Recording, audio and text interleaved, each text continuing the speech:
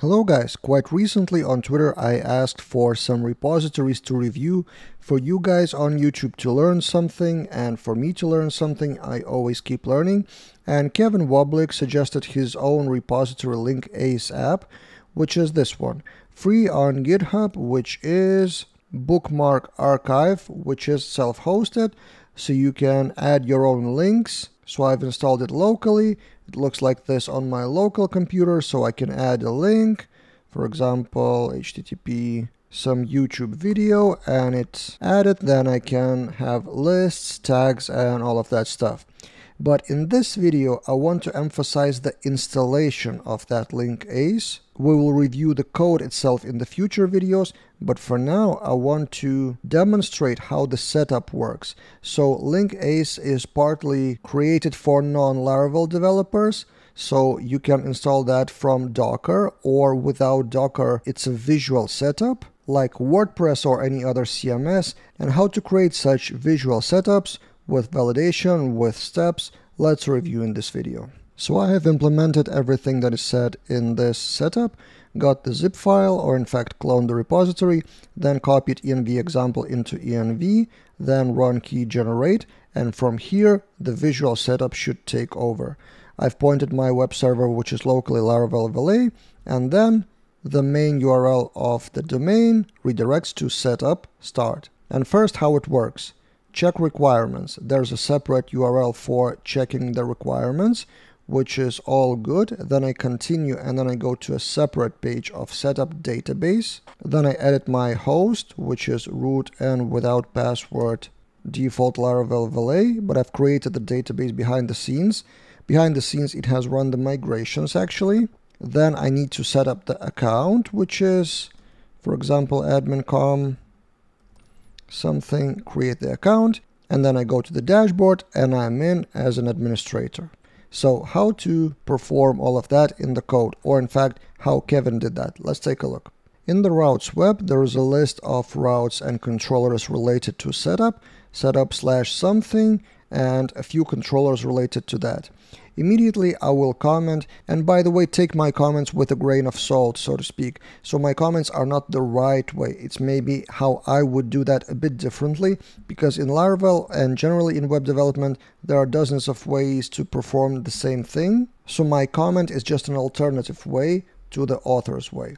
So in this case, I would probably create a route group with prefix of setup and with the middleware that is setup completed or not. And then I would get it all probably in one or maybe two controllers, because now there's meta controller, which is responsible only for welcome and for finish, for completing. Then there's requirements, database, and account controllers. That's debatable. It could be one controller like setup controller with methods of database, account, and requirements and stuff like that. But maybe how I would do that. Now let's go into that meta controller. It's great that it's grouped in the namespace of app-http controllers setup, so all the controllers are in one folder. And then welcome controller just sets up the welcome page. And then when it's completed, so it goes back full circle in routes web. From here, after all of those actions, it goes back to complete, which marks the setup as completed, and then show the view. And that mark setup completed is a protected function or private function of that controller, which does the editing in .env file. So gets the content of env file, replaces setup completed false to true, and then puts the new updated content.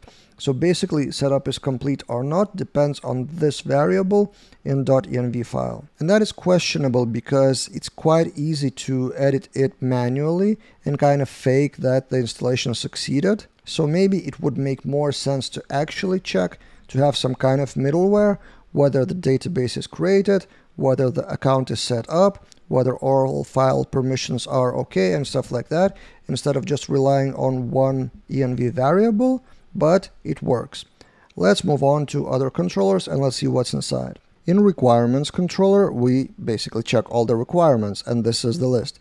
Whether the extension is loaded, PHP extension, PHP version ID, and then is it writable, the env is writable, or storage path, and we get all of those results into an array.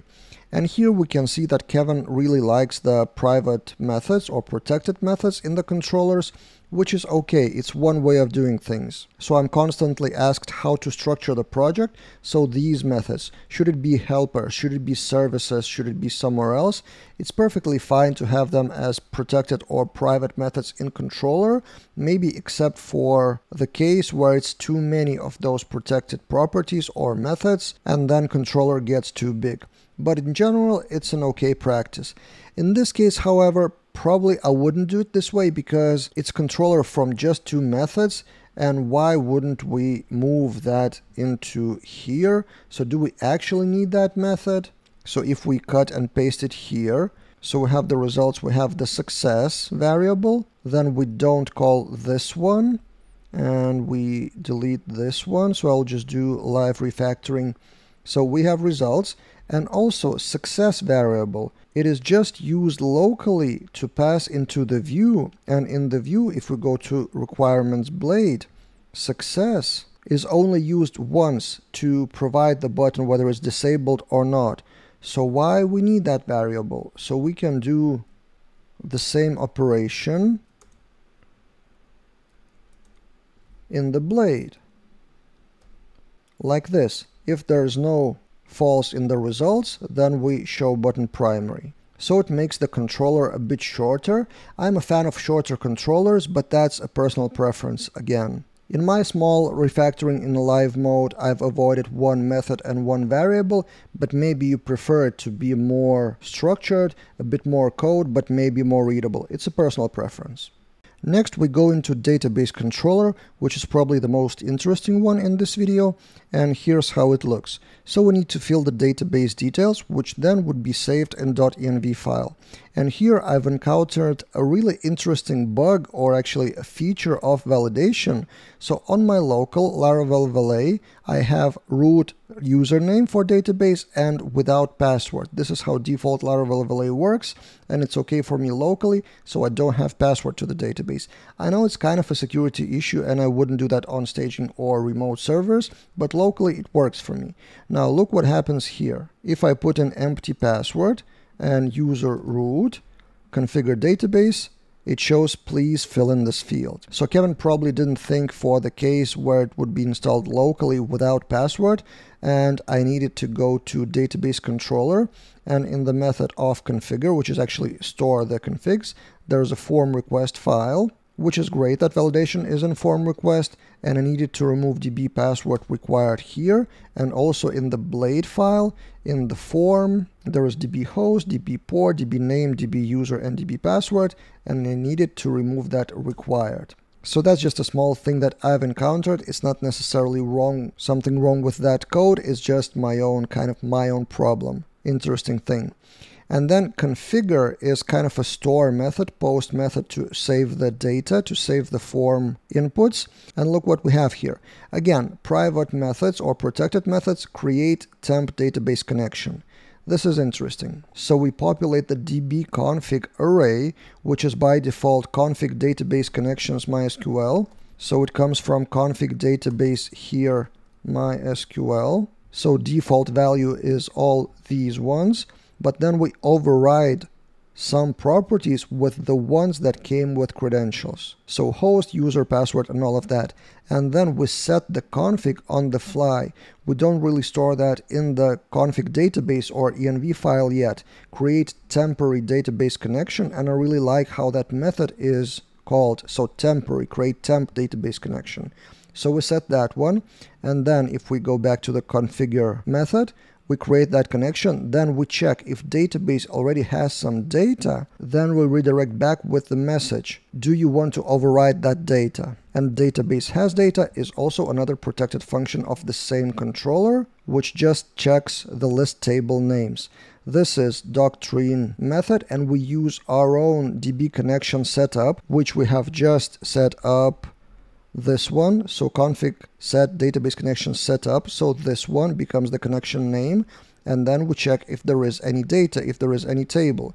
And if there is, we redirect back with message. But if everything is fine, we move on to migrate the database. And migrate database is, guess what? Another protected method of the same controller. And what we do here is artisan call. We're calling artisan migrate fresh.